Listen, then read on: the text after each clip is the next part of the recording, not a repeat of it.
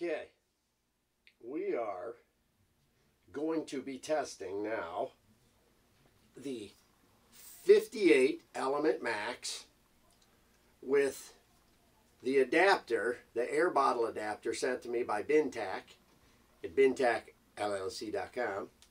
And I've got this big monster 1100 cc or 1.1 liter bottle from Amazon. Again, this was on the S45 you guys seen me in the videos with. So I stuck it on the back, and of course the Neil Clegg suppressor on the front to keep the sounds quiet. And guys, I am telling you, you got to get volume. Okay, this little short three-shot air tank is great just for jumping and going. But if you want consistency, better shot string, you need more volume. Doesn't have to be this big of a volume. Again, I'm playing with this because it's all we got. But after doing the 50 cal, we're doing this. We're getting the same quality spread, or just more shots because there's more air. So I was doing 15 to 17 shots with this one, where I was doing 12 with the 50. And my end result is when I'm in the mid 650 feet a second range is my stopping point. And that's also putting me right around 2200 to 2000 psi left in the setup. So that's kind of the same stopping point I've done for both these. Because really, for a hollow point to be doing its job, you need to be 750 and above. I personally like the 800 feet per second as the minimum to dump, to get that energy to have the bullet do what it's a tool for a job. And if it's going real slow, it's just going to act like a dum-dum solid, which is why are you banging me for slow bullets? You need a fast bullet. So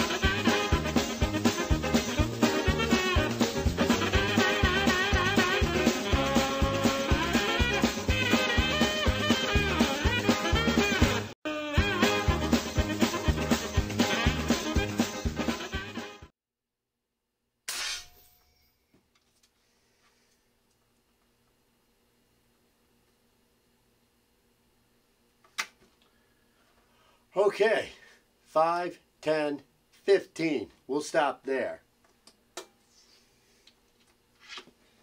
Again, super long gorilla arms. So as I said before, the idea would be to have like a 300 cc or less in the back, so it's shorter for the shoulder, and then full length air tube in the front. That would, I think, give you the perfect harmonic balance of air flow and volume behind each bullet. So we shot the 302, the 400, which is my #1 hunting bullet, and the 460. Okay, only shot 3, kind of a light, medium, and heavy, because in the previous testing the real heavy bullets just dogged out. I mean, we're just the 600 feet slow. Why waste bullets, lead, and air if it's just going to be dog slow? But this setup with the bigger air tank really gave me consistency with the 400 grain in the 460. The 302, I was getting like hiccups. I don't know if it's valve lock or it's hiccuping, but it would be, 900 something, 850, 900 something, 850. It was it was hiccuping. So I think that has to do with the lighter bullet, and maybe there's too much airflow with this bigger bottle. Again, I need to try the smaller bottle on the back to see how that lighter bullet works. But still, the numbers were great. Bullet was screaming. That 302 on the average 545 foot-pounds.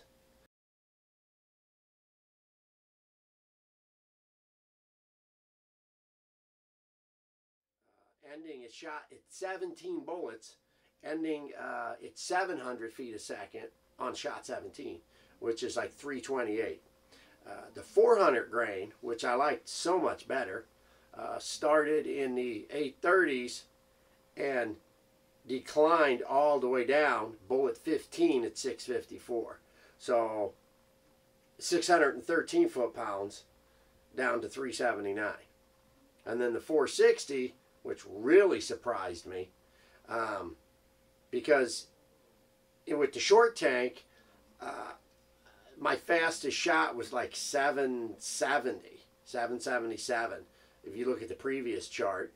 But this, I'm in the 830s in the first several shots, and it's slowly dropping. There's a good 10, 20 feet per second decline as it goes down, ending a shot 15, 672 feet a second, or 461 foot-pounds.